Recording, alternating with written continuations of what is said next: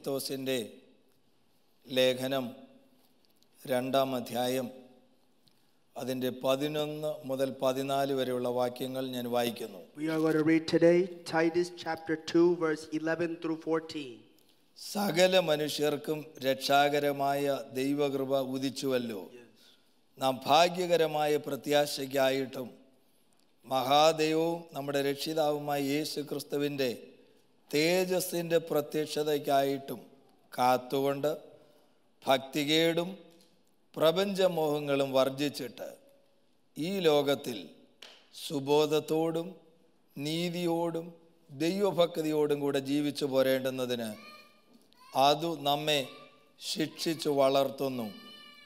അവൻ നമ്മെ സകല അധർമ്മത്തിൽ നിന്നും വീണ്ടെടുത്ത് സൽപ്രവർത്തികളിൽ ശുഷ്കാന്തിയുള്ളൊരു സ്വന്തം ജനമായി തനിക്ക് ശുദ്ധീകരിക്കേണ്ടുന്നതിന് തന്നെ തന്നെ താൻ നമുക്ക് വേണ്ടി കൊടുത്തു. And it reads like this: For the grace of God that brings salvation has appeared to all men, teaching us that denying ungodliness and worldly lust, we should live soberly, righteously, and godly in the present age, looking for the blessed hope and glorious appearing of our great God and Savior Jesus Christ, who gave himself for us, that he might redeem us from every lawless deed and purify for himself his own special people, zealous for good works. സകല മനുഷ്യർക്കും രക്ഷാകരമായ ദൈവകൃപ ഉദിച്ചുവല്ലോ. For the grace of God that brings salvation has appeared to all men. ഇന്ന് പകല് ദൈവത്തിൻ്റെ ആത്മാവിൽ ഞാൻ ശരണപ്പെടുന്നത് നമ്മൾ അനുഭവിക്കുന്ന ദൈവകൃപയുടെ വിവിധ മുഖങ്ങളെക്കുറിച്ച് പറയുവാനാണ്. This morning I trust in the Spirit of God to speak to you on the various areas that the grace of God works. നമ്മൾക്ക് എല്ലാവർക്കും ദൈവകൃപയെക്കുറിച്ച് അറിയാം. We all know about the grace of God. എന്നാൽ ചിലപ്പോഴൊക്കെ ആ ദൈവകൃപയുടെ പ്രവർത്തനം അതിൻ്റെ മറ്റുള്ളവരോടൊന്ന് പറഞ്ഞ് മനസ്സിലാക്കാൻ നമുക്ക് ബുദ്ധിമുട്ടുണ്ട്. But oftentimes we find it difficult to talk to others and explain to them about the work of grace in our life. അതുകൊണ്ട് ഞാൻ അതിനെ ഓരോ ഭാഗമായി ഒന്ന് തിരിച്ച് അല്പസമയം സംസാരിക്കട്ടെ. So I want to divide that up section by section and explain that to you. ഈ ലേഖനം തീത്തോസ് എന്ന് പറയുന്ന ദൈവഭക്തൻ പൗലോസ് എഴുതിയതാണെന്ന് നമുക്കറിയാം. We know that this letter was written by Apostle Paul to the young man by the name of Titus. തീത്തോസിനെ സംബന്ധിച്ചിടത്തോളം തിമത്തിയോസിനെ പോലെ പൗലോസ് വളരെ എടുത്ത് ശുശ്രൂഷ മണ്ഡലത്തിൽ ട്രെയിൻ ചെയ്തുകൊണ്ട് വന്നതായ ഒരു ചെറുപ്പക്കാരൻ. And just like Timothy, Titus was another young man that Apostle Paul took under his wing and really helped him, raise him up in the ministry. തീത്തോസിനെ പല സന്ദർഭങ്ങളിൽ പല അസൈൻമെന്റ് കൊടുത്ത് പൗലോസ് അയക്കുന്നതായി നമുക്ക് കാണാം. And we see in the scriptures that Paul sent Titus to many different places with specific assignments. കൊരിന്ത്യയിലെ സഭയിലൊക്കെ അയച്ചിട്ടുണ്ട്. He has sent him to the Corinth church. എന്നാൽ ഇവിടെ ആയിരിക്കുന്നത് ക്രേത്ത എന്ന് പറയുന്നതായ ഒരു ഐലൻഡിൽ ഒരു സഭയുണ്ട്. But now Titus is in a church in the island of Crete. ഈ ക്രേത്ത സഭയുടെ ചരിത്രം നോക്കിയാൽ, if we look into the history of this church, അപ്പോസ്തല പ്രവൃത്തി 2 പരിശുദ്ധാത്മാവിന്റെ വലിയ ഔട്ട്പോറിംഗ് ഒരു പകർച്ച ഉണ്ടായെന്ന് നമുക്കറിയാം. We know that in Acts chapter 2 a mighty outpouring of the Holy Spirit came upon them. അതിന്റെ 11 മുതൽ അവിടെ കൂടി വന്നവരിൽ ക്രേത്ത ഐലൻഡിൽ നിന്നുള്ള യഹൂദന്മാരും ഉണ്ടായിരുന്നു. And verse 11 onwards say that there were certain Jews who lived in the island of Crete who were gathered there. ഈ ഐലൻഡിൽ നിന്ന് വന്നതായ യഹൂദന്മാർ പരിശുദ്ധാത്മ നിറവ് പ്രാപിച്ച് ഈ ഐലൻഡിലേക്ക് മടങ്ങിപ്പോയി. And they received the baptism of the Holy Spirit. They returned back to their island of Crete. അവിടെ പൗലോസ് അപ്പോസ്തലൻ പിന്നീട് ചെന്നിട്ട് ശക്തമായി ഒരു സഭയിൽ ശുശ്രൂഷിക്കുന്നതായിട്ട് നമുക്ക് കാണുന്നുണ്ട്. And we see later on that Apostle Paul goes there and ministers very amongst them to establish a church there. അദ്ദേഹത്തിന് അവിടെ കൂടുതൽ സമയം നിൽക്കാൻ കഴിയാത്തതുകൊണ്ട്, but because he could not spend much time there, Titus 1:5 നമ്മൾ ഇങ്ങനെ വായിക്കുന്നു. in chapter 1 verse 5 it reads like this: ഞാൻ നിന്നെ ക്രേത്തയിലാക്കിയിട്ട് പോവുകയാണ്. I have left you in Crete for this reason, ശേഷം കാര്യങ്ങളെ നീ ക്രമപ്പെടുത്തണം, that you should set in order the things that are lacking. എന്ന് പറഞ്ഞാൽ ഈ ചർച്ചിലുള്ള ചില കാര്യങ്ങൾ ക്രമപ്പെടുത്തി അവിടെ ശുശ്രൂഷിക്കണം ചെയ്യണമെന്ന് ഏൽപ്പിച്ച് ഈ ചെറുപ്പക്കാരനായ പാസ്റ്ററെ ഏൽപ്പിച്ചു പോവുകയാണ്. That means God has entrusted, Paul has entrusted this young pastor here to put this church into order according to what is needed. ഇനി ഈ സഭയിലേക്ക് ഒന്ന് നോക്കിയാൽ, Now we look into this church. ഇപ്പോഴിവിടുത്തെ ഈ അധ്യായം വായിച്ചു നോക്കിയാൽ നമുക്കറിയാം, When we read this chapter, we see about this church. നമ്മുടെ ഇന്നത്തെ സഭ പോലൊന്നും അല്ല. It is not like our today's 21st century church. വലിയ വലിയ പുള്ളികൾ ആ സഭയിലുണ്ട്. There are very mighty people in there. Mighty meaning, they do all kinds of really bad things. അവർ വൃത്തികെട്ട കാര്യങ്ങൾ ചെയ്യുന്നുണ്ട്. 10ാം വാക്യം വായിക്കുന്നു. When we read verse 11, വൃഥാവാചാലന്മാരും മനോവഞ്ചകന്മാരുമായി വഴങ്ങാത്തവരായ പലരും ഉണ്ടല്ലോ. അതിന്റെ verse 10. Verse 10 it reads like this: "For many are insubordinate, both idle talkers and deceivers." അപ്പം ഈ പറഞ്ഞാലൊന്നും കേൾക്കാത്ത, ശ്രദ്ധിക്കാത്ത, വഴങ്ങാത്ത, ഈൽഡ് ചെയ്യാത്ത കുറെ പേര് അവിടെ ഉണ്ട്. Meaning that there are so many individuals in that church that really don't listen or heed to what is being taught or told to them. ഇനി 12ാം വാക്യം അപ്പോസ്തലൻ പറയുന്നു. Then verse 12 it reads like this: ക്രേത്തർ സർവ്വതാ അസത്യവാദികളും ദുഷ്ടജന്തുക്കളും മടിയന്മാരായ പെരുവയറന്മാരും അത്രേ.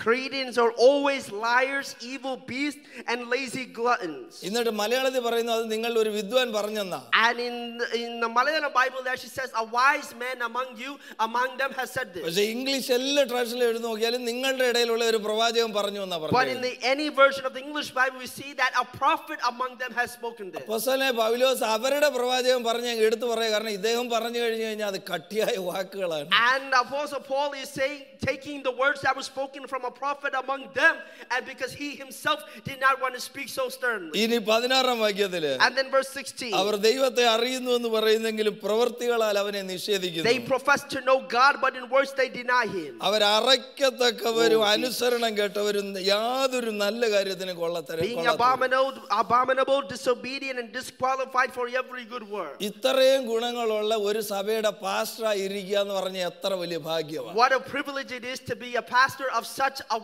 a church of such quality. ഈ സഭയെ ഇനി മുന്നോട്ട് കൊണ്ടുപോയി കാര്യങ്ങൾ ക്രമപ്പെടുത്തണമെന്ന് പറഞ്ഞ് ഈ ചെറുപ്പക്കാരനായ പാസ്റ്ററിനെ ഏൽപ്പിച്ചിട്ട് ശ്രേഷ്ഠ അപ്പോസ്തലൻ സ്ഥലം വിടുകയാണ്. And with such a church with this many problems, Apostle Paul is leaving a young pastor there and leaving him. അപ്പൊ എന്താ ചെയ്യാൻ So പറ്റുന്നത്? what can we do among them?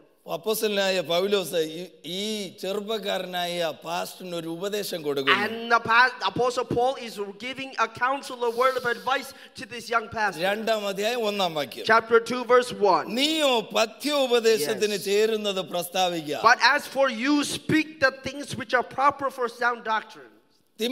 തീത്തോസേ, നീ മറ്റു കാര്യങ്ങളൊന്നും നോക്കണ്ട. Titus, you don't need to look at other things. ഈ ഇങ്ങനെയൊക്കെ ഉള്ളവരാണ് അവിടെ ഉള്ളത്. Even though there are such people in your church. നിനക്ക് പോലീസ് ഉദ്യോഗസ്ഥ ഒന്നും തന്നല്ല അവിടെ ആക്കുന്നത്. I am not placing you there like a police constable. പക്ഷെ നിന്റെ പുൾപിറ്റിൽ നിന്ന് ഒരു കാര്യം ഉണ്ടായിരിക്കണം. But from your pulpit there must be one thing. Sound doctrine, healthy doctrine സംസാരിക്കണം. You must speak sound doctrine. ആ വചനം സംസാരിക്കുമ്പോൾ, when you speak that word, ആ വചനത്താൽ മാറ്റം വരുന്നവര്, it is though the word will bring a change in them. അവര് ദൈവരാജ്യത്തിൽ കാണും. They will be found in the kingdom of നിനക്ക് God. മറ്റൊന്നും ചെയ്യാൻ കഴിയില്ല. You don't need to do anything else there.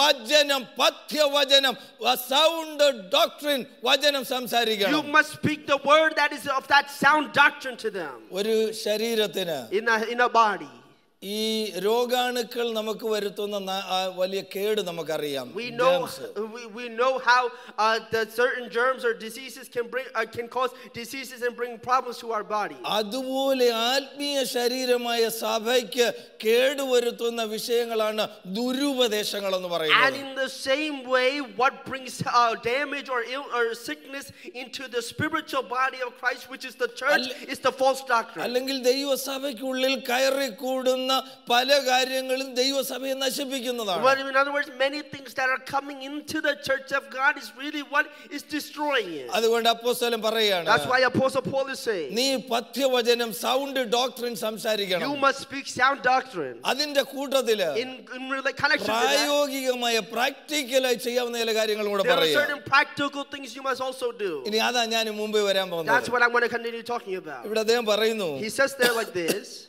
ആദ്യം അഡ്രസ് ചെയ്യുന്ന വൃദ്ധന്മാരെന്ന് പറഞ്ഞ first group of people that he addresses is the older men. മലയാളത്തിൽ ഈ ഭാഷയിൽ കുറേ പരാജയങ്ങൾ വന്നിട്ടുണ്ട്. അത് ഞാനങ്ങ് പറയാം. And in the Malayalam translation they have fallen short in terms of translating the accuracy of നമ്മൾ വൃദ്ധന്മാരെന്ന് പറയുന്നത് ഒരു 80-90 ഒക്കെ ആകുന്ന കിളവന്മാരായ ആളുകളെ വൃദ്ധന്മാരെന്ന് പറയുന്നത്. And in the terminology in the Malayalam Bible that they use there is usually referred to as way older, like 70 or 80-year-old people. Okay. പക്ഷെ ഇവിടെ ഇംഗ്ലീഷിൽ എഴുതിയിരിക്കുന്നത്, but here in the English Bible, older men എന്ന് പറഞ്ഞു കഴിഞ്ഞു കഴിഞ്ഞാൽ ഒരു 10-45 വയസ്സിന് മേളിലുള്ളവരെല്ലാം older men ആണ്. The English Bible, when they refer to as older men, they are referring to anyone who is above that age of 30 or 40 years old. അവര് ദൈവസഭയുടെ ഒരു ഭാഗമാണ്. They are a part of the church of God. അവരോട് പറയുകയാണ്, he is saying to them, നിങ്ങള് സുബോധമുള്ള നിർമ്മതന്മാരും ഗൗരവവും സുബോധമുള്ളവരായി വിശ്വാസത്തിലും സ്നേഹത്തിലും സഹിഷ്ണുതയിലും ആരോഗ്യമുള്ളവരും ആയിരിക്കണം. Chapter 2 verse 2, that the older men be sober, reverent, temperate, sound in faith, in love, in patience. ദൈവസഭയിൽ ഇവിടെ മാത്രമല്ല, ഓൺലൈനിൽ കൂടെ കേൾക്കുന്നവരും ഉള്ളത് കൊണ്ട് ഞാൻ വളരെ ശാന്തമായി ചില കാര്യങ്ങൾ ദൈവസഭയുടെ കാര്യത്തെക്കുറിച്ച് പറയട്ടെ. And because not only here but there are people listening online, I want to speak very calmly on the church of God. ഇവിടെ ഈ സഭയിലുള്ള 4 കൂട്ടം ആളുകളെ കുറിച്ച് അവിടെ പറയുന്നുണ്ട്. When we read this chapter we see 4 different groups of people in the church. Older men, first is the older men. അത് കഴിഞ്ഞ് അതിന്റെ 3-ാം വാക്യത്തിൽ വൃദ്ധമാരെന്ന് പറയുന്നത് older women. Third, in verse 3 we see the older women. 4-ാം വാക്യത്തിൽ യൗവനക്കാരത്തികൾ young women. Verse 4 we read about the young woman. അതിന്റെ 6-ാം വാക്യത്തിൽ യൗവനക്കാര്. And verse 6 we read about the young men. ഈ ഇത്രയും പേര് ചേർന്നതാണ് ദൈവസഭ. And these 4 groups combined together is what we call the church of God. ഈ പരിശുദ്ധാത്മാഭിഷേകമൊക്കെ പ്രാപിച്ച് ഇങ്ങോട്ട് വന്ന ഈ ആദ്യകാലത്തുണ്ടായിരുന്ന ആളുകൾ അവിടെ ഒരു സഭ തുടങ്ങി അതിനകത്തില് ആത്മീയ അനുഭവങ്ങളും ഉണർവുകളും ഒക്കെ ഉണ്ടായി. And in the first century church they received the baptism of the Holy Spirit, and they continued in that with a group of people and had many spiritual experiences there. അതിനുശേഷം കുറേ ആളുകൾ അവിടെ മാനസാന്തരപ്പെട്ടൊക്കെ വന്നു. And as a result many men repented and became joined with the church of God. ഒരു യഹൂദ പാരമ്പര്യത്തിൽ നിന്ന് വന്നവരാണ്. Many came from the Jewish background. ഈ ഇതെല്ലാം കൂടെ ചേർന്നപ്പോഴത്തേക്ക് when all these came together, കുറച്ചു കാലം കഴിഞ്ഞപ്പോൾ after some time ഈ സഭയിൽ പല കാര്യങ്ങളും പലതരത്തിൽ പോകാൻ തുടങ്ങി. the church began to move in different directions. Older ആളുകളെ സംബന്ധിച്ചിടത്തോളം for the older people, അവരുടെ മൈൻഡ് സെറ്റിൽ അവർ ഉദ്ദേശിക്കുന്ന രീതിയിൽ കാര്യങ്ങൾ നടക്കണം. they want certain things done in the way that they have it in their mindset. ചെറുപ്പക്കാരെ സംബന്ധിച്ചിടത്തോളം for the young people, അവർക്ക് അവരുടേതായ ചില നീക്കങ്ങൾ, they also have their own vision. അപ്പോൾ ഇതെല്ലാം കൂടെ വന്നപ്പോഴത്തേക്ക് when all this coming together, വലിയവരുടെ വഴിയെ പോകുന്നു, the older people are going their way, ചെറുപ്പക്കാരുടെ വഴിയെ പോകുന്നു, younger people are going their own way. ദൈവസഭ ഒരു ഹെൽത്തി ആയിട്ടല്ല പോകുന്നത്. and the church of God is not moving in a healthy direction. അതുകൊണ്ട് അപ്പോസ്തലൻ തിമോഥെയോസിനോട് പറയുകയാണ്, that is why Apostle Paul tells him, നീ അവിടെ ഉള്ള ഓൾഡർ ആളുകളോട് കാര്യം പറയണം. he tells Titus that you must talk to the older they men. need to have self control. അവർക്ക് അവരുടെ ജീവിതത്തെക്കുറിച്ച് ഒരു കൺട്രോൾ ഉണ്ടായിരിക്കണം. first that they must have a self control on their life. അവര് പിന്നെ respect ഉള്ളവരായിരിക്കണം. they must be people worthy of respect. അവിടെ king James വേർഷനിൽ grave എന്നുള്ളതായ വാക്ക് ഉപയോഗിച്ചിരിക്കുന്നത്. and the King James version, the word they use there, they must be grave. എന്ന് പറഞ്ഞാൽ dignity ഉള്ളവരായിരിക്കണം. meaning that they must be dignified. worthy of respect ഉള്ളവരായിരിക്കണം. they must be people worthy of respect. Older ആണെന്ന് പറഞ്ഞിട്ട് എന്തും പറയുന്നവരാകരുത്. the older people should not just be people who talk. വാക്കിൽ ഒരു നിയന്ത്രണം ഉണ്ടാകണം. there must be a control in their words. ജീവിതത്തിൽ control ഉണ്ടാകണം. there must be a control in their life. ഇതൊക്കെ സ്വന്തമായിട്ട് നമ്മൾ ചെയ്താൽ, if we do these things on our own, ദൈവസഭയ്ക്ക് അത് ആരോഗ്യകരമായിരിക്കും. that will be healthy for the church of God. എന്നാൽ പലപ്പോഴും വരുന്ന എന്താണെന്ന് but അറിയാമോ? oftentimes what happens, പ്രായമുള്ളവരുടെ വാക്കുകളാണ് അതിന് ഈ ചെറുപ്പക്കാരായ ആളുകളെ കൂടുതൽ പ്രകോപിപ്പിക്കുന്നത്. it is the older people's words that cause the younger people to get irritated and angry. അതുകൊണ്ട് അവരും അകന്നു പോവുകയാണ്. and so as a result they are moving farther away. എല്ലാവർക്കും ആവശ്യമുള്ള ഇത് ഒഴുകാണ്. and this is needed for everybody. ആമേൻ. പ്രായമുള്ളവരോട് പറയുകയാണ്, so he's telling the older people, നിങ്ങൾ ബഹുമാനം അർഹിക്കണമെങ്കിൽ ബഹുമാനം ഡിമാൻഡ് ചെയ്യല്ല, ബഹുമാനം ഏൺ ചെയ്യണം. അത് നമ്മൾക്ക് മറ്റുള്ളവരിൽ നിന്ന് ലഭിക്കേണ്ട കാര്യമാണ്. he's telling the older people, if you want to be respected, you do not demand that respect, respect, but you must live a life which earns that respect. ആമേൻ. ദൈവസഭയിൽ മറ്റുള്ളവർ നമ്മളെ ബഹുമാനിക്കണമെങ്കിൽ The other people in the church must respect us. ഒരു ദൈവദാസനായാലും Whether it be a servant of God, പ്രായമുള്ള ആമേൻ older ആയിട്ടുള്ളതായ സഹോദരന്മാരും സഹോദരിമാരും, whether it be the older men or the older women, നമ്മുടെ ജീവിതം വളരെ നമ്മുടെ വാക്കുകൾ വളരെ ഘനമുള്ളതായിരിക്കണം. our words must be spoken accordingly. നമ്മൾ മറ്റുള്ളവർ നമ്മുടെ ചെറുപ്പക്കാർ നമ്മളെ ബഹുമാനിക്കത്തക്കതുപോലെ നമ്മുടെ ജീവിതം വളരെ കൺട്രോൾ We ഉള്ളതായിരിക്കണം. must control the words that we say and really show respect to the younger generation. അവര് നമ്മളെ നോക്കുമ്പോൾ, When they look at us, ആമേൻ, സഭായോഗത്തിൽ എങ്ങനെ സംസാരിക്കുന്നുവോ അതേ പക്വതയും താഴ്മയും കമ്മിറ്റി മീറ്റിംഗിലും കാണണം. then in whatever manner and whatever way we talk during the church, that's the same way we should be talking during the committee meeting. ആമേൻ. അങ്ങനെ ഓരോ കാര്യങ്ങളിലും വരുമ്പോൾ And when it comes to every area like that, അവർക്ക് നമ്മളോട് ബഹുമാനം ഉണ്ടാകും. at that point when they see that, they will respect us.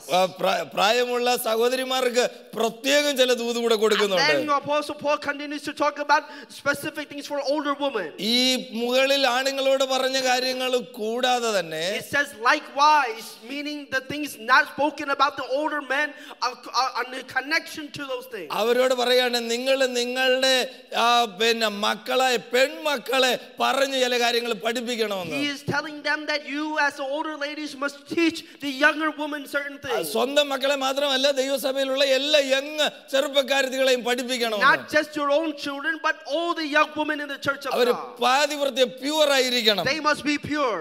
അവര് കുഞ്ഞുങ്ങളെ സ്നേഹിക്കുന്നവരും ഭർത്താക്കന്മാരെ സ്നേഹിക്കുന്നവരും ആയിരിക്കണം. They must be one who love children and love their husband. അതിന് വീട്ടുകാര്യം They നോക്കുന്നവരായിരിക്കണം. must be homemakers. ഇതൊക്കെ ചർച്ചിൽ നിന്ന് പ്രസംഗിക്കുന്നത് നിങ്ങള് പിന്നെ ഇവിടെ ഉള്ളവരുടെ കാര്യം കൂടെ അല്ല, എങ്കിലും അറിഞ്ഞിരിക്കേണ്ട കാര്യമാണ്. And when I'm speaking this from a church, I'm not talking about anybody here, but as a church, these are things we must know.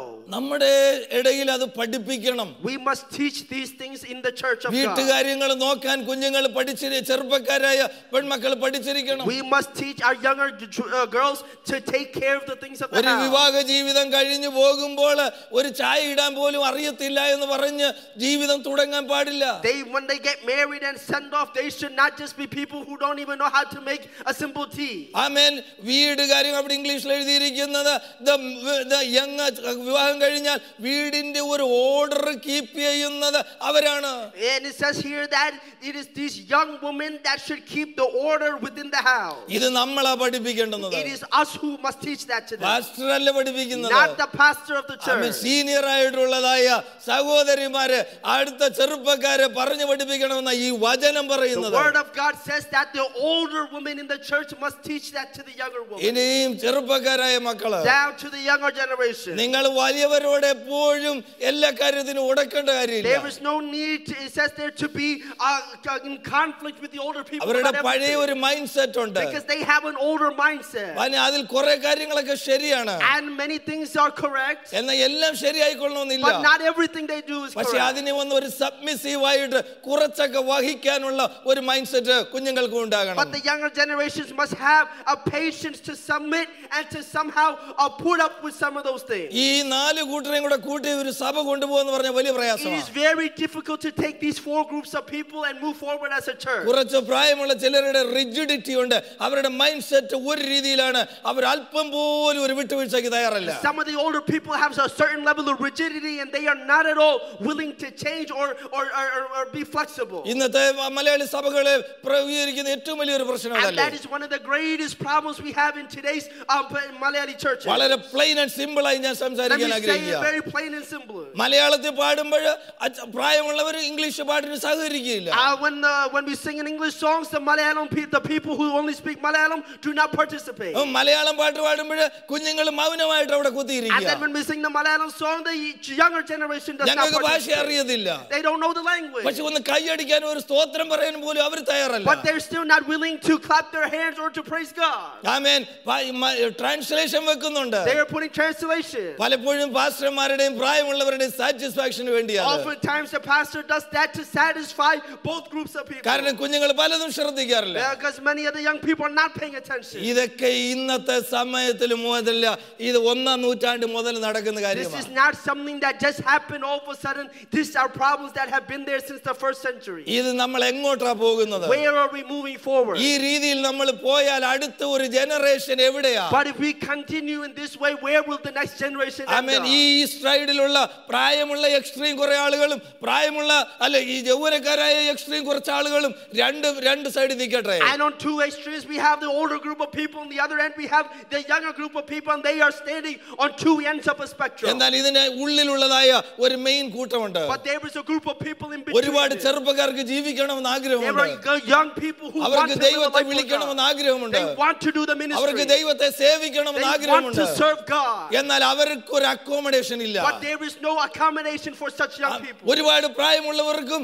എങ്ങനെയെങ്കിലും കുഞ്ഞുങ്ങളെ വളർത്തിയെടുത്ത് ദൈവകൃപയെ നിർത്തണമെന്ന് ആഗ്രഹമുണ്ട്. Same time there are older people who want to see the younger generation come up. എന്നാൽ അവരും struggle But ചെയ്യുകയാണ്. they also are struggling. ഇതിന്റെ മധ്യത്തിൽ ഒരു സഭ എന്ത് ചെയ്യും? In the midst of this, what will the church നമ്മൾ do? ചിന്തിക്കാറുണ്ടോ? Or do we think about നമ്മുടെ this? കുഞ്ഞുങ്ങൾ കൈവിട്ടിട്ട് രണ്ട് രീതിയിൽ പോയാൽ എവിടെയാണ് If അവസാനിക്കുന്നത്? our children go in two different directions, where will things end up? ആമേൻ. ചെറിയ ചർച്ച ആയിരിക്കുമ്പോ When we are a church, ഈ കാര്യങ്ങളെ കുറിച്ച് ചിന്തിക്കാറില്ല. we don't think about these things. കുറച്ചുകൂടെ വലിയ ചർച്ചയായി കഴിയുമ്പോൾ But after we get a certain amen size, നല്ലൊരു കൂട്ടം യങ് ആളുകളും വേറെ എവിടെയെങ്കിലും ആരാധന തേടി പോകുകയാണ്. and after a good group of young people leave and go other places, അനേക മലയാളി സഭകൾ പ്രായമുള്ളവരുടെ റിട്ടയർഡ് ക്ലബ്ബായി മാറുകയാണ്. many of our Malayali churches have become a retired club for our older ഇതിനാരാണ് people. ഉത്തരവാദി? Who is responsible? ഇവിടെ നമുക്ക് വിരൽ ചൂണ്ടുവാൻ കഴിയും. We can point fingers at each other. എന്നാൽ മരിച്ചവരെയും ജീവനുള്ളവരെയും ഒരുപോലെ ന്യായം വിധിക്കുന്ന ദൈവത്തിന്റെ മുമ്പിൽ കണക്ക് കൊടുക്കേണ്ടി But വരും. we will have to give an account before the Lord who judges both the living and the dead. അവിടെ ചെറുപ്പക്കാരും വലിയവരും ഒരുപോലെ And നിൽക്കും. both young and old will have to stand നമ്മുടെ there. എല്ലാവരുടെയും ഉത്തരവാദിത്വത്തിന്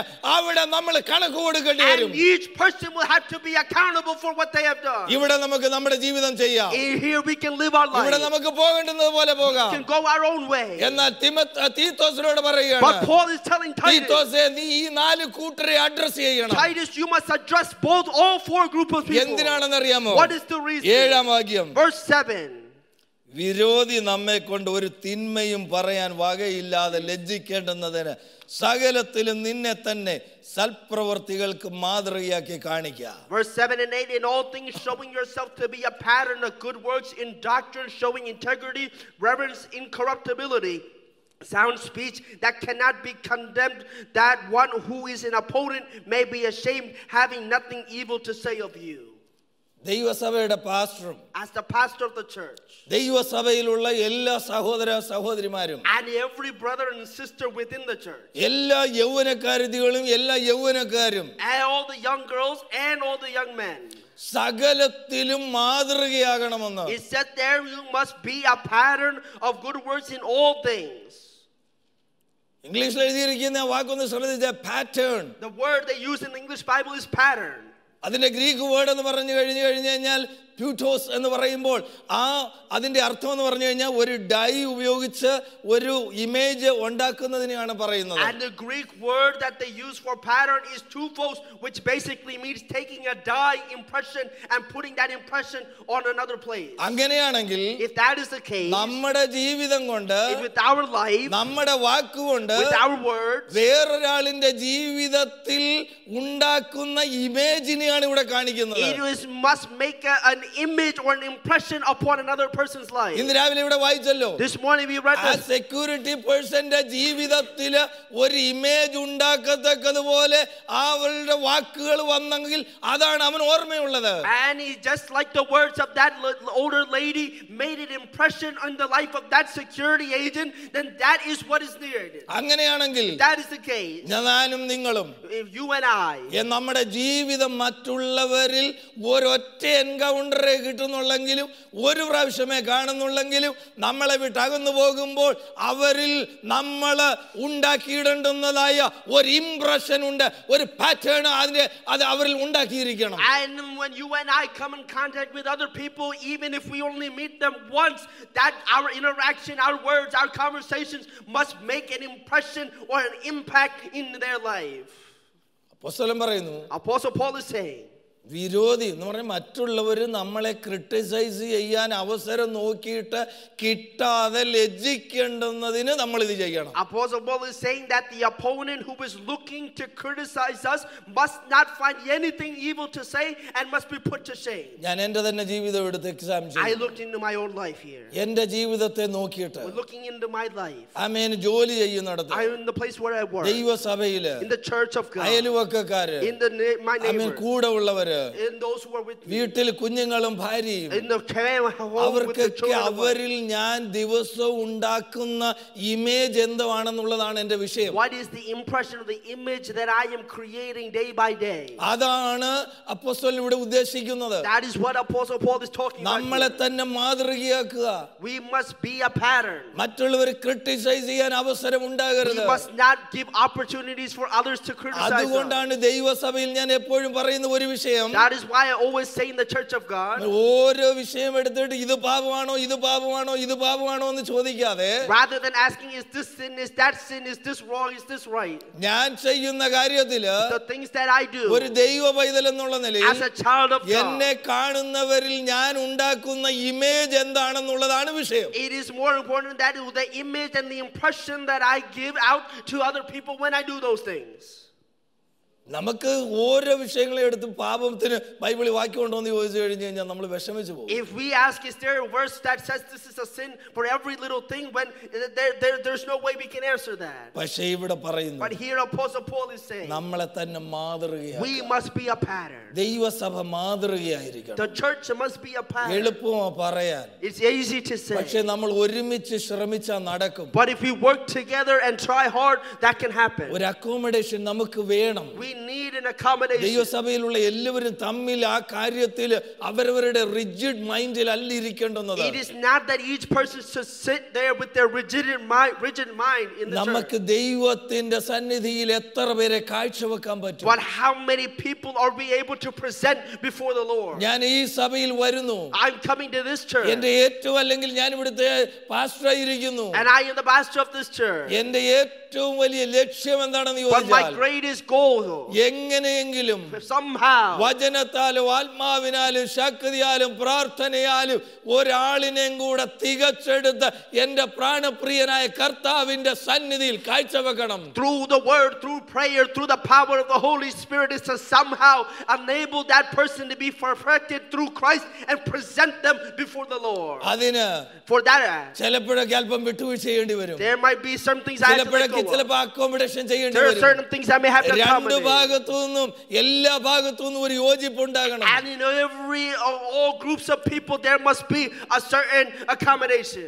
ഇല്ല എങ്കിൽ If there is not that നമ്മൾ mentality, ഓരോരുത്തരും കണക്ക് കൊടുക്കേണ്ടി each വരും. one of us will have to give an account. നമ്മുടെ പ്രവൃത്തി കൊണ്ട് With our works, ദൈവസഭയുടെ യൂണിറ്റി നഷ്ടപ്പെട്ട, if we lose the unity of the church, ദൈവസഭയുടെ ഹെൽത്ത് നഷ്ടപ്പെട്ട, if we lose the healthiness of the ദൈവസഭയിൽ church, ദൈവത്തിന്റെ മഹത്വം വെളിപ്പെടാതിരുന്നാൽ, if we become the hindrance from the glory of അതിന് God ഞാൻ being ഒരു revealed, ചെറിയ റോളെങ്കിലും even വഹിച്ചിട്ടുണ്ടെങ്കിൽ if we have played a small role in that, എന്റെ പ്രവൃത്തിക്ക് ഞാൻ കണക്ക് കൊടുക്കുവാൻ നീതിയുടെ സിംഹാസനത്തിന്റെ മുമ്പിൽ നിൽക്കേണ്ടി വരും, ഉറപ്പാണ്. there is no doubt about it. You will have to stand before the throne of God and give an account to that. അതുകൊണ്ട് അപ്പോസ്തലൻ മുമ്പോട്ട് That പോകുക. is why Apostle Paul is moving forward and saying, ഇതെല്ലാം ചെയ്യുമ്പോൾ when you do all these things, ഒരു കാര്യം ഓർക്കണം, you must remember one thing, സകല മനുഷ്യർക്കും രക്ഷാകരമായി ദൈവകൃപ ഉദിച്ചുവല്ലോ. that the grace of God that brings salvation has appeared to all men. ഇതാണ് കൃപ എന്ന് പറയുന്നത്. This is the grace of God. എല്ലാവർക്കും വേണ്ടി രക്ഷയ്ക്ക് കാരണമായ ദൈവകൃപ. It is the grace of God that brings salvation to all men.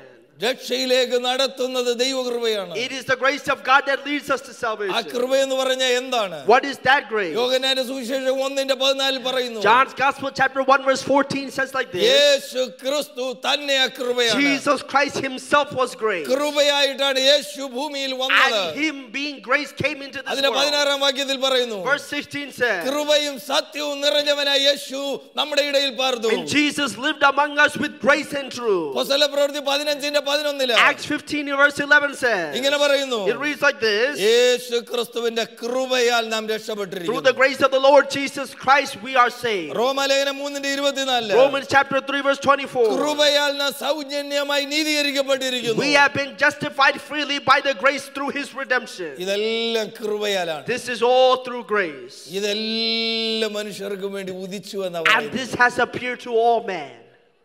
Praise the Lord. നമുക്കെല്ലാവർക്കും ആ കൃപയെ കുറിച്ച് അറിയാം. We all know about that grace. പക്ഷെ അതുകൊണ്ട് അവിടെ നിൽക്കാനല്ല ഞാൻ ആഗ്രഹിക്കുന്നത്. But I don't want to just stop there. ഈ കൃപ, This grace, അപ്പോസ്തലൻ താഴോട്ട് പറയുമ്പോൾ Apostle Paul continues to say, ഇതിനിടയ്ക്ക് മലയാളത്തിൽ കുറേയേറെ കാര്യങ്ങൾ ചേർത്ത് വെച്ചിരിക്കുന്നത് കൊണ്ട് ഇത് ശരിക്കും മനസ്സിലാകത്തില്ല. and in the Malayalam Bible, because they added certain things in a certain order, it is hard for us to understand. 11-ാം വാക്യം പറയുന്നു, സകല മനുഷ്യർക്കും രക്ഷാകരമായ ദൈവകൃപ ഉദിച്ചു. Verse 11 says, the grace of God that brings salvation has appeared to all men. അതിന് 13-ന്റെ അവസാനം പറയുന്നു, 13 വേഴ്സ് ലാസ്റ്റ് പറയുന്നു, അത് നമ്മെ ശിക്ഷിച്ച് വളർത്തുന്നു. And in Malayalam Bible, it is the end of verse 13, but in English Bible, the beginning, it says that it is teaching us. എന്താണ് നമ്മളെ ശിക്ഷിച്ച് വളർത്തുന്നത്? What is that grace teaching us or disciplining us? അപ്പോസ്തലൻ ആദ്യം പറയുന്നു രക്ഷയ്ക്ക് കാരണമായ ദൈവകൃപ. First, Apostle Paul says that grace has brought salvation. പക്ഷെ ആ ദൈവകൃപ അടുത്ത ഒരു സ്റ്റേജിലേക്ക് നടക്കണം. That grace must go on to the second stage. ആ സെക്കൻഡ് സ്റ്റേജ് എന്ന് പറയുന്നത് That second stage is a this: disciplining grace. a disciplining or teaching നമ്മളെ grace. ശിക്ഷിച്ച് വളർത്തുന്ന ഒരു grace. A grace that really disciplines and teaches us. Bible പഠിക്കുന്ന കുറെ ആളുകൾക്ക് വേണ്ടി ഞാനൊന്ന് പറയട്ടെ. Let me share certain things for those who ഞാൻ പറയുന്നത് ശരിയാണോ ഇല്ലയോ എന്ന് നിങ്ങൾ അറിഞ്ഞിരിക്കണമല്ലോ. because you must know through the scripture whether this is right or wrong. Google എടുത്തിട്ട് Let's go through ഗൂഗിളിൽ ഈ വാക്യം ഒന്ന് എടുക്കണം, PAIDEUO, പിഡിയോ എന്ന് പറയുന്നതായ വാക്ക് ഒന്ന് അടിച്ചു നോക്കണം. Just Google the word PAIDEUO, Paido. ആ വാക്കാണ് ഇവിടെ ശിക്ഷിച്ചു വളർത്തുന്നു എന്നുള്ളതിന് ഉപയോഗിച്ചിരിക്കുന്നത്. It is that word that it uses there for teaching or disciplining. ആ വാക്ക് തന്നെയാണ് എബ്രായ ലേഖനം 12-ന്റെ 5-6 വാക്യങ്ങൾ And it is that ഉപയോഗിച്ചിരിക്കുന്നത്. same word that is used in Hebrews chapter 12 verse 5 and 6. അവിടെ പറയുന്നു അപ്പൻ ശിക്ഷിക്കാത്ത മകൻ എവിടെയുള്ളൂ? And it says there, my son, do not despise the chastening of the Lord. ഓ തൽക്കാല ശിക്ഷ ഒരാൾക്കും സന്തോഷമല്ല.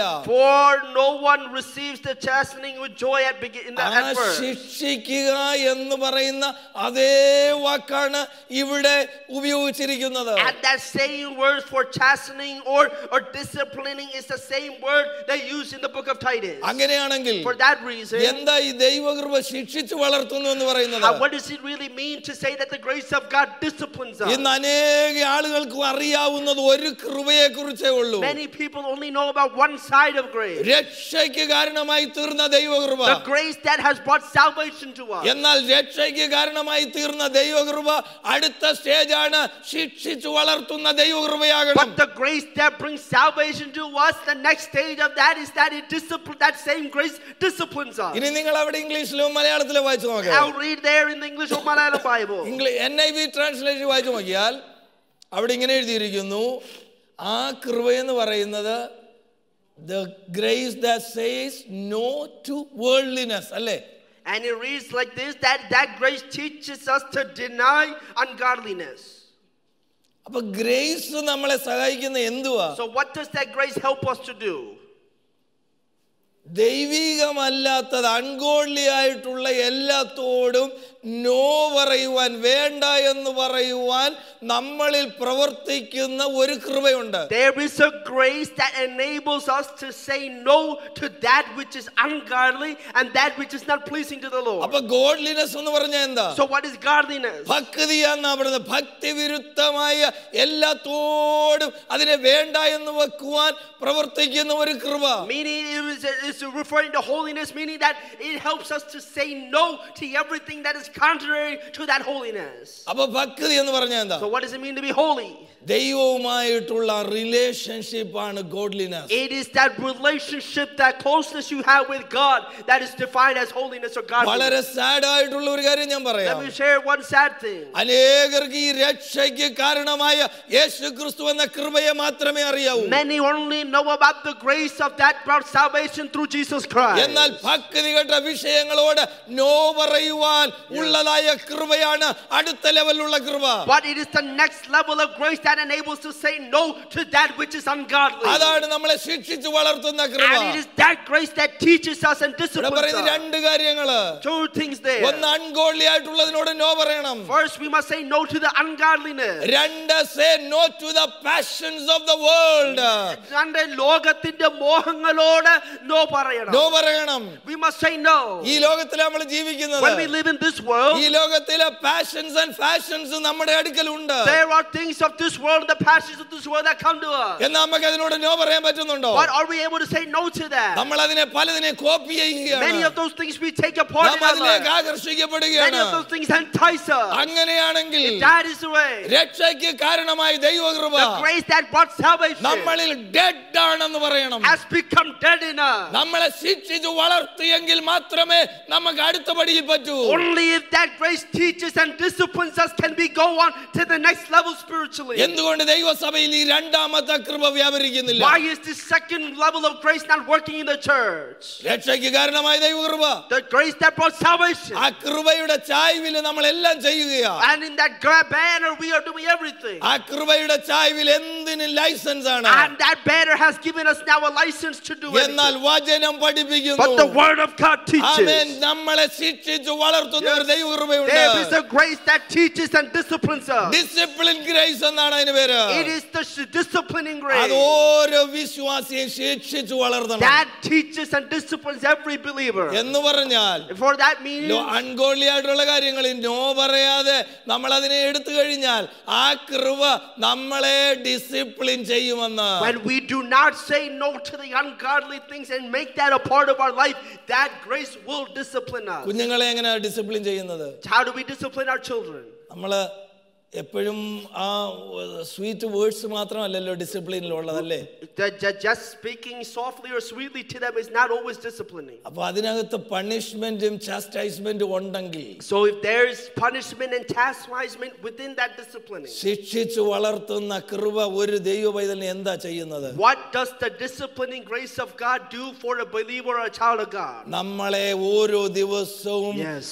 ഈ കൃപ നമ്മളെ ശിക്ഷിച്ച് discipline ചെയ്തുകൊണ്ടേയിരിക്കണം. Oh, this grace must be disciplining and teaching us day by day. Amen. നമ്മുടെ ജീവിതത്തിലേക്ക് ഒന്ന് നോക്കാം. Let's look into our lives. എവിടെയാ കൃപ നമ്മളെ ഡിസിപ്ലിൻ ചെയ്യുന്നത്? Where is the grace disciplining us? നമ്മളെപ്പോഴും പറയുന്നു കൃപയാൽ എന്നെ നടത്തണം, കൃപയാൽ പാപക്ഷമ, കൃപയാൽ എല്ലാം, കൃപയാൽ എല്ലാം. ശരിയാണ്, കൃപയാണ്.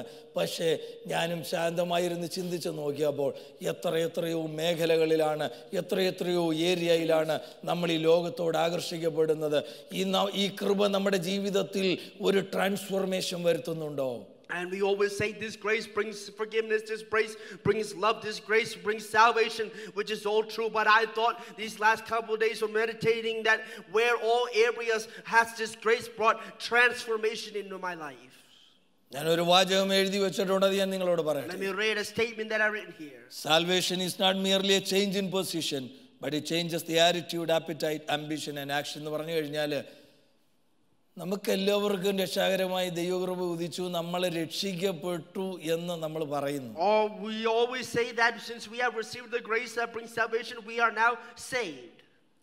പക്ഷേ ആ കൃപ നമ്മുടെ ആറ്റിറ്റ്യൂഡിന് എന്തെങ്കിലും വ്യത്യാസം But വരും? has that grace brought a change in our attitude?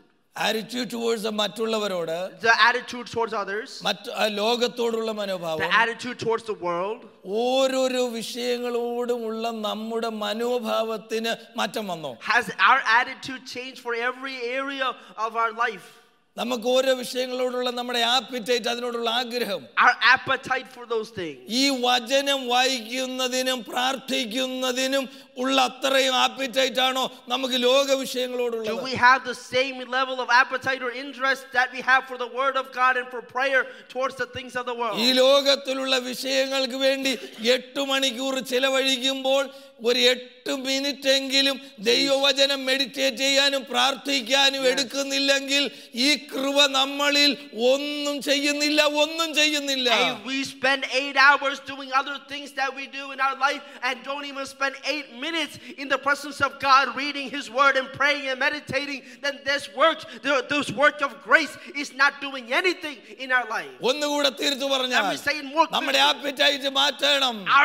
ഈ വചനം വായിച്ച് കുറച്ച് ധ്യാനിക്കാതെ ഒരു ദിവസം കിടന്ന് ഉറങ്ങാനാണ് നമുക്ക് തോന്നുന്നതെങ്കിൽ നമ്മുടെ ആപ്പറ്റൈറ്റ് ശരിയല്ല. And if we are able to go to bed without even reading and meditating on the Word of God that day, then our appetite is not correct. നമ്മുടെ ambition എന്താണ്? What is our ambition? നമുക്ക് എല്ലാവർക്കും അത് വേണം. We all need an ambition. നല്ല ജോലി വേണം, നല്ല ഭവനം വേണം, നല്ലതെല്ലാം വേണം. We need a good house, we need a good job. എന്നാൽ അത് മാത്രമാണ് നമ്മുടെ ambition. But if that's all our ambition is, നമ്മൾക്ക് രക്ഷാകാരണമായ ദൈവകൃപ നമ്മളിൽ ഒന്നും ചെയ്യുന്നില്ല. the grace that has appeared to all men for salvation is not doing anything in our life. ആ കൃപ നമ്മളിൽ വ്യാപരിക്കുന്നുവെങ്കിൽ, if that grace is working in us, എന്റെ ambitionന്റെ ഉള്ളിൽ ഉറങ്ങി കിടക്കുന്ന മറ്റൊരു ambition ഉണ്ട്. എന്റെ കർത്താവിന്റെ രാജ്യത്തിന് വേണ്ടി ഞാൻ എന്തു ചെയ്യുന്നു? And in the midst of all my other ambitions, there will be another ambition, which is that I must do something for the work of the kingdom of God. ഒരു 8 മണിക്കൂർ അധ്വാനിച്ചു, കഴിഞ്ഞ ആഴ്ച മുഴുവൻ അധ്വാനിച്ചു. Well, we worked this entire week. കഴിഞ്ഞ ആഴ്ചത്തെ മുഴുവൻ ടൈം എടുത്തു But if we look നോക്കിയാൽ at the entirety of our time, എന്റെ കർത്താവിന്റെ രാജ്യത്തിന് എന്നെ കൊണ്ട് എന്തു സാധിച്ചു? what was I able to do for the kingdom of God? ഇല്ല എങ്കിൽ, If there's nothing, ഒന്നും പറയാനില്ല there's എങ്കിൽ, nothing to say. the grace is dead in us. അത് ചത്തതാണ്. അതുകൊണ്ട് ഒരു their പ്രയോജനമില്ല. grace is dead. There is no use of that. എല്ലാവർക്കും രക്ഷാകരമായ The ദൈവകൃപ. grace that appeared to all men for പക്ഷേ ആ കൃപ salvation. നമ്മളിൽ ഡിസിപ്ലിൻ ചെയ്തുകൊണ്ടിരിക്കുന്ന എന്താണെന്ന് അറിയാമോ? But what is it disciplining us for? നമ്മുടെ ആറ്റിറ്റ്യൂഡ് മാറണം, To change our നമ്മുടെ attitude. ambition To മാറണം, change our നമ്മുടെ ambition. ആക്ഷൻ മാറണം. To change our action. നമ്മളിൽ ഈ കൃപ ഓരോ ദിവസവും ട്രാൻസ്ഫോർമേഷൻ This ഉണ്ടാകണം. grace must bring a transformation in our life day by എന്ത് day. ട്രാൻസ്ഫോർമേഷൻ ആണ്? What kind of transformation? യേശുവിന്റെ ഇമേജിനോടുള്ള ഒരു A transformation. transformation to the image of Jesus Christ. നമ്മളെ കഴിഞ്ഞ മാസം If നോക്കുമ്പോൾ, we look at our life last month, ഈ മാസത്തില് and now we look today, അല്പം കൂടെ യേശുവിനോട് അടുത്ത്, how we have become closer to Jesus. അതാ രക്ഷാകരമായി ദൈവകൃപ നമ്മൾ ചെയ്യേണ്ടത്. That is what that grace must be doing in our life. പ്രപഞ്ച മോഹങ്ങളെ വർജിച്ചിട്ട് Oh, to put aside the worldly things, ഭക്തിവിരുദ്ധമായ കാര്യങ്ങളോട് നോ പറഞ്ഞ് to say no to the ungodly things. നമ്മൾ ഓരോ ദിവസവും ട്രാൻസ്ഫോർമേഷന് വേണ്ടി നമ്മളെ ഡിസിപ്ലിൻ ചെയ്യാത്ത ഒരു ഗ്രേസ് ഉണ്ടെങ്കിൽ അത് നമ്മളിൽ ഒന്നും ചെയ്യുന്നില്ല. If there is a grace that is not disciplining us and not transforming us day by day, then that grace is not doing its work in us. Hallelujah. Praise the Lord. ഒരു challenge ചിലപ്പോൾ ചെയ്തെന്ന് വരാം. Some people might challenge this. And many people might challenge this. എന്ന വചനത്തിൽ നിന്ന് മാത്രമാ But I പറയുന്നത്. am speaking only from ഈ the word of വചനം God. പറയുന്നു, ഈ കൃപ നമ്മളെ ശിക്ഷിച്ച് വളർത്തുന്നു. This word says that this grace teaches and disciplines us. അതുകൊണ്ട് നിങ്ങളോട് ആരെങ്കിലും So if ചോദിച്ചാൽ, anyone asks you, yes, there is a grace for salvation. രക്ഷിക്കാനുള്ള ദൈവകൃപയുണ്ട്. ഉണ്ട്. There is. എന്നാൽ രണ്ടാമത്തെ സ്റ്റെപ്പ് അതിന്റെ എന്താണെന്ന് But the ചോദിച്ചാൽ, second step for that a is grace that disciplines me every day. ഓരോ ദിവസം എന്നെ ശിക്ഷിക്കുന്ന ദൈവത്തിന്റെ കൃപ. ആമേൻ. പാപം ചെയ്യുമ്പോൾ, When I do sin, ലോകത്തിന്റെ കാര്യങ്ങൾ നോക്കുമ്പോൾ, when I look at the things of the world, ആവശ്യമില്ലാത്ത കാര്യങ്ങൾ വ്യൂ ചെയ്യുമ്പോൾ, when I view things that are ഈ not കൃപ necessary, എന്നിൽ ഇരുന്നു കൊണ്ട് പറയും, oh, even my നീ heart will ചെയ്യുന്നത് say, തെറ്റാണ്, what you are doing is wrong. ഇത് പാപമാണ്. This is sin. ഓ, യേശുവിന്റെ അടുക്കൽ വരിക. Come back to Jesus. അത് ആവർത്തിക്കാതെ എന്നേക്കുമായി ദൈവത്തോട് ഏറ്റുപറയുന്നതാണ് കൃപ. And it is confessing that and not repeating that is the grace of God. Hallelujah. Praise the Lord. യേശുവിന്റെ കൃപയാൽ sanctification. It is through the grace of Jesus Christ that we were എന്നാൽ sanctified. യേശുവിന്റെ കൃപയാൽ transformation But ഉണ്ടാകണം. there must also be transformation through the grace of Jesus ഇനി Christ. മൂന്നാമതൊരു കാര്യം കൂടെ. There is a third thing there. അപ്പോസ്തലൻ ഈ വാക്യം പറയുന്നു, Apostle Paul says here, കൃപ നമ്മളെ സഹായിക്കുന്ന what എന്തുവാണെന്നറിയാമോ? does the grace help us for? Preparing us for the coming of Lord Jesus Christ. യേശുവിന്റെ വരവിന് വേണ്ടി നമ്മളെ ഒരുക്കുന്നുണ്ട്. ഒരുക്കുന്ന കൃപ. It is the grace that prepares us. നമ്മൾ ഓരോ ദിവസവും ഒരുക്കുക. It is preparing us each day. രക്ഷയ്ക്ക് കാരണമായ കൃപ. The grace that brought salvation. നമ്മളെ ഡിസിപ്ലിൻ ചെയ്ത് നടത്തുന്ന കൃപ. The grace that disciplines us. മൂന്നാമത് ചെയ്യുന്നത് കർത്താവിന്റെ വരവിന് വേണ്ടി നമ്മളെ ഒരുക്കുന്നു. Third thing it does is that it prepares us for the coming of the ഈ Lord Jesus. ആഴ്ചയിൽ ഒരു പ്രാവശ്യമെങ്കിലും കർത്താവിന്റെ വരവിനെ കുറിച്ച് ഓർത്തിട്ടുണ്ടോ? Oh, did we think at least one time this week ആ about the coming of the Lord? കാഹളത്തിന്റെ ശബ്ദം ഇന്ന് കേട്ടാ ഞാൻ എവിടാണെന്ന് ഓർത്തിട്ടുണ്ടോ? Have you thought about if I heard the trumpet of the Lord today, where would I be എന്റെ found? വിശുദ്ധ ജീവിതം എവിടെയാണെന്ന് ഓർത്തിട്ടുണ്ടോ? Have you thought about where in my life in holiness am I? ഈ കാര്യങ്ങളെ നമ്മൾ ഓർക്കുന്നില്ലെങ്കിൽ, If we are not thinking of these നമ്മുടെ things, കർത്താവിന്റെ വരവിനെ കുറിച്ച് ഒരു ഏണസ്റ്റ് ഡിസയർ നമ്മളിൽ that ഇല്ലെങ്കിൽ, means there is not a true earnest desire for the ഈ coming of the കൃപ Lord. നമ്മളിൽ വ്യക്തമായി പ്രവർത്തിക്കുന്നില്ല. But that means this grace is not working clearly enough. യേശുവിന്റെ കൃപ നമ്മളിൽ ഉള്ളത് എന്തിനാണെന്ന് അറിയാമോ? What is the grace of the Lord Jesus in us രാവിലെ for? എഴുന്നേൽക്കുമ്പോഴും ഉച്ചയ്ക്ക് നടക്കുമ്പോഴും എല്ലാം നമ്മളെ മറ്റുള്ള കാര്യങ്ങളോട് കൂടെ ഓർമ്മിപ്പിക്കേണ്ട ഒരു വിഷയമുണ്ട്. എന്റെ കർത്താവ് വരും. As we wake up and take care of the things of the day, in the midst of that, we are reminded that my Lord Jesus is coming again. എന്റെ കർത്താവ് വന്നാൽ If my Lord comes, ഇന്ന് ഞാൻ ആയിരിക്കുന്ന രീതിയിൽ പോകാൻ ഒക്കുമോ? can I be taken up in the way that I രക്ഷയ്ക്ക് am? കാരണമായ കൃപ കൊണ്ട് Yes. സ്വർഗത്തിൽ പോകാമെന്ന് അല്ലെ കർത്താവിനോട് കൂടെ എടുക്കപ്പെടാമെന്ന് നമ്മൾ തെറ്റിദ്ധരിക്കപ്പെടരുത്. We must not be deceived in thinking that the grace that brings salvation is enough to take us for the coming of the Lord. രക്ഷയ്ക്ക് കാരണമായ കൃപ The grace that brought നമ്മളെ salvation ഓരോ ദിവസവും ട്രാൻസ്ഫോം ചെയ്യണം. must transform us day by day. അങ്ങനെയാണെങ്കിൽ And if we are in that കർത്താവിന്റെ process, കാഹളം കേൾക്കുമ്പോൾ when we hear the trumpet of the Lord, കണ്ണുമയ്ക്കുന്നതിനിടയിൽ oh, in the blinking of an നമുക്കൊരു eye, ultimate transformation we സംഭവിക്കും. will have an ultimate transformation. ഓരോ glory! ദിവസവും ആ transformation നടക്കാത്ത ഒരാളിനെ കർത്താവിന്റെ കാഹളത്തിനിടയിൽ പെട്ടെന്ന് ഒരു ട്രാൻസ്ഫോർമേഷൻ നടക്കുകയില്ല. For such a person that is not transformed day by day will not receive an ultimate transformation when the Lord comes. യേശുവിന്റെ ആ ഇമേജിനോടെ നമുക്കൊരു ട്രാൻസ്ഫോർമേഷൻ We ഉണ്ടാകണം. must be have a transformation towards the image of Christ. അങ്ങനെയാണെങ്കിൽ If that is the real, നമുക്ക് കർത്താവിനോടുകൂടെ we എടുക്കപ്പെടുവാൻ will then കഴിയും. be taken up by the Lord. അപ്പൊ സാൽവേഷന് കാരണമായ കൃപ,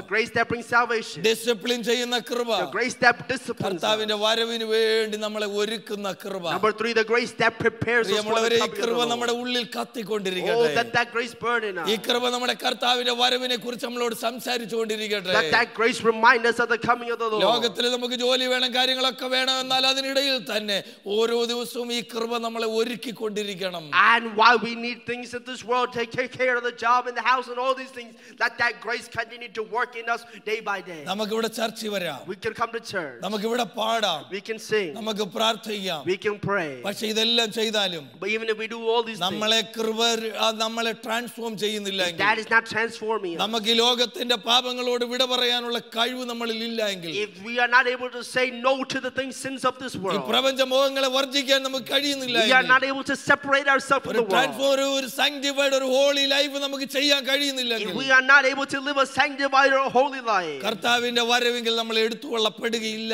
ഇല്ല ഇല്ല, we will not be taken up in the coming of the Lord. No, we will not. നമ്മൾ പോകുകയില്ല. We will not be taken up. രക്ഷാകാരണമായ ആ കൃപ കൊണ്ട് നമുക്ക് അവിടെ ചെല്ലാൻ പറ്റില്ല. Just because we receive the grace that brings salvation is not enough for us to be taken ആ up കൃപ there. നമ്മളിൽ ഓരോ ദിവസവും നമ്മളെ That ഒരുക്കിക്കൊണ്ടിരിക്കും. grace must prepare us each day. ഞാൻ ഒന്നുകൂടെ പറഞ്ഞവൻ അവസാനിപ്പിക്കാം. Let me say one more thing in 1 conclusion. കൊരിന്ത്യർ 15-ാം അധ്യായം അതിന്റെ 10-ാം വാക്യത്തിൽ ഇങ്ങനെ പറയുന്നു. 2 Corinthians, 1 Corinthians. 1 Corinthians chapter 15 verse 10. 10 ഇങ്ങനെ പറയുന്നു. Says like this. അപ്പോസ്തലൻ പറയുന്നു, ഞാൻ എല്ലാവരെക്കാളും അധികം അധ്വാനിച്ചു, Paul says, I worked more than anyone else. എന്നാൽ ഞാനല്ല അധ്വാനിച്ചത്, But it is not I who did it. എന്നിലുള്ള കൃപ, It is the grace in me. എന്നിലുള്ള കൃപയാണ് It is the grace in അധ്വാനിച്ചത്. me.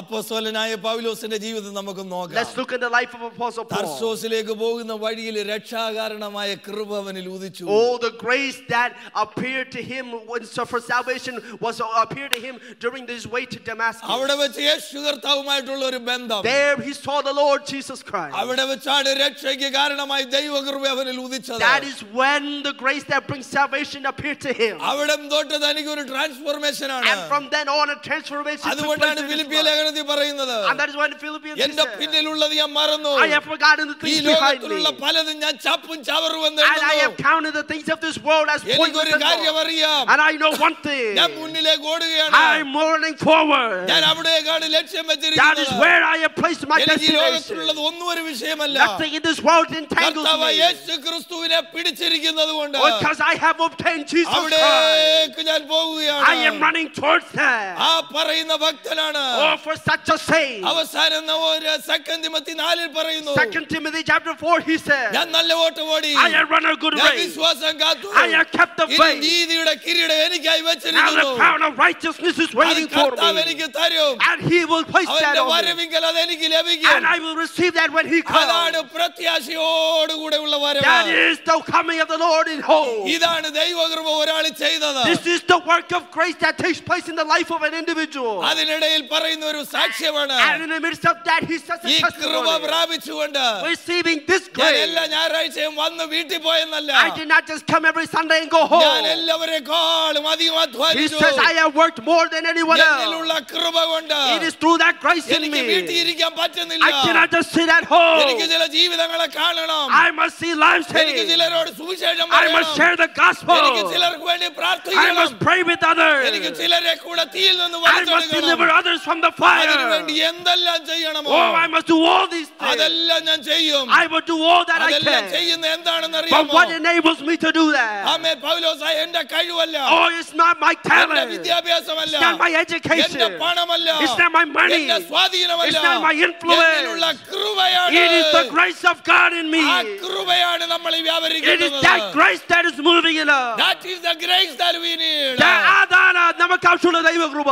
ആമേൻ. നമ്മൾ കർത്താവിന് വേണ്ടി എന്ത് ചെയ്യുന്നു? What are we doing for the Lord? എന്ത് അധ്വാനിക്കുന്നു? What are we working for the ഒന്നും Lord? ചെയ്യുന്നില്ല എങ്കിൽ If we are not doing anything, രക്ഷാകാരണമായ കൃപ കൊണ്ട് നമുക്ക് ഒരു there പ്രയോജനവും is no point in the grace that we അതുകൊണ്ട് receive. That നാളെ was ആരെങ്കിലും ചോദിച്ചാൽ if anyone asks, അവരോട് കുറഞ്ഞത് ഇത്രയും കാര്യങ്ങൾ you പറയണം. must at least be able to say 4 things കർത്താവായ that grace യേശു does. ക്രിസ്തുവിന്റെ കാൽവറി മരണത്താൽ ആ കൃപയാൽ എനിക്ക് ദൈവത്തിന്റെ ഭവനത്തിൽ അംഗമാകാൻ പറ്റി. Through the death of Jesus Christ on the cross of Calvary, I have received that grace and have become part of the family of God. എന്നാൽ ആ കൃപ Number 2, that എന്നെ grace, ഓരോ ദിവസവും ഒരു വിശുദ്ധ ജീവിതത്തിന് it സഹായിക്കുന്നു. is enabling me for a life of holiness day by day. ഈ ലോകത്തിൽ ദൈവത്തിന്റെ ഇമേജിനോട് എന്നെ ചേർക്കുന്നതിൽ നിന്ന് എന്നെ അകറ്റുന്ന എന്തു കണ്ടാലും അതിനോട് മാറി നിൽക്കുവാൻ ആ കൃപ ഓരോ ദിവസവും എന്നെ സഹായിക്കുന്നു. And it is that grace that enables me to move farther away from the things that is a hindrance from me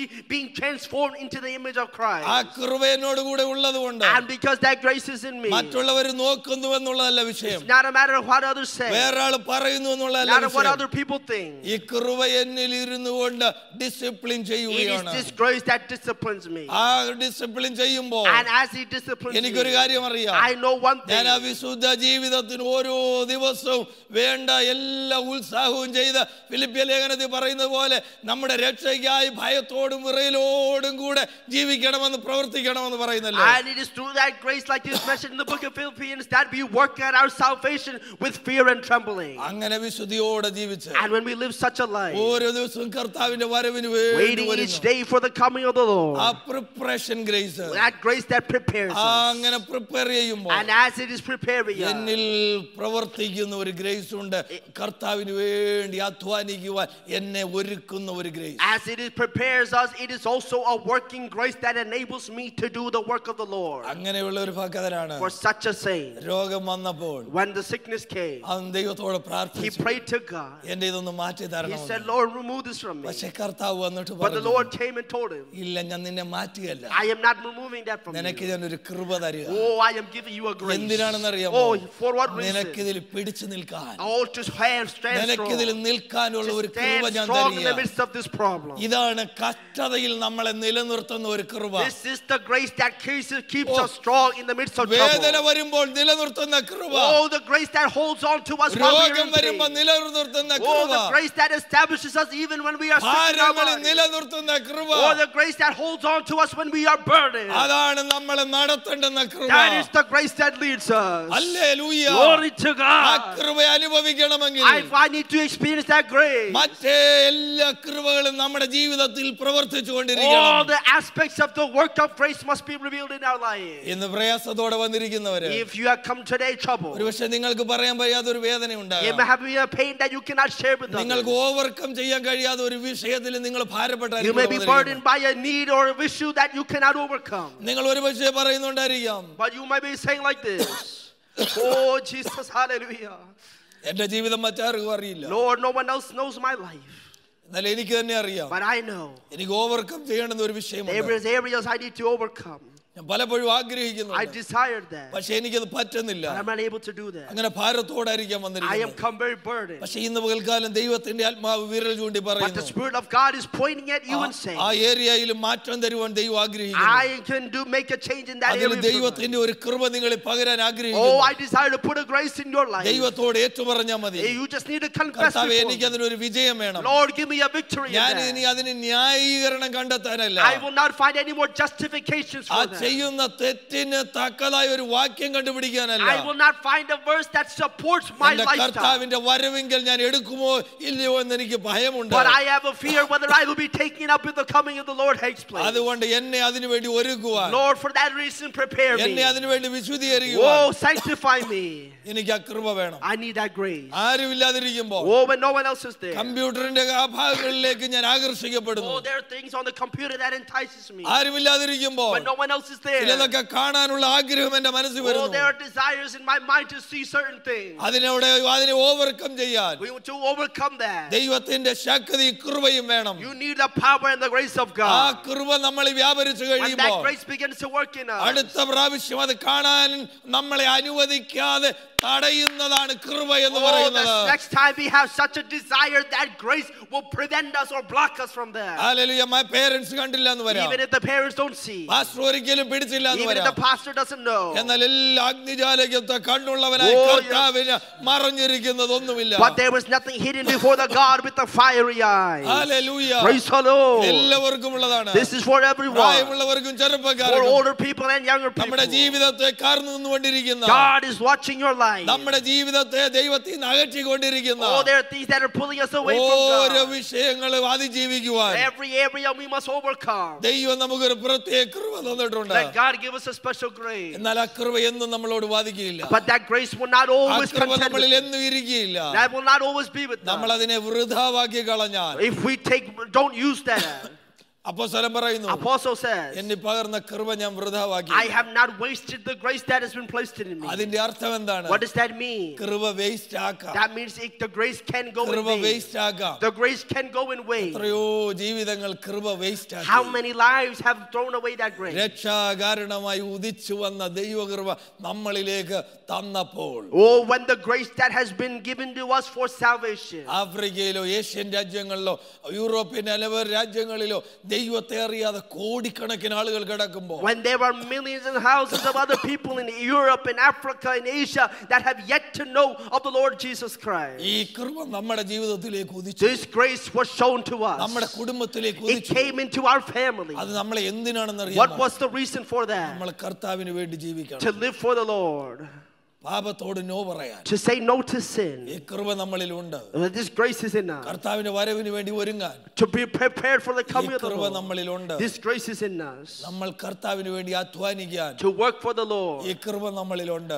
That grace is in us. ഇത്രയും മേഖലകളിലാണ് കൃപ പ്രവർത്തിക്കുന്നത്. These areas are all the areas where the grace works. ഈ ആദ്യത്തെ stage മാത്രം പ്രവർത്തിച്ച് മാറ്റ് മണ്ഡലങ്ങളിൽ പ്രവർത്തിക്കാതെ നിൽക്കുന്നെങ്കിൽ ഇന്ന് പകല് ദൈവത്തോട് അത് ഏറ്റു പറയണം. If that grace is only brought salvation to us and has not worked in these other areas, then let us confess that before the Lord.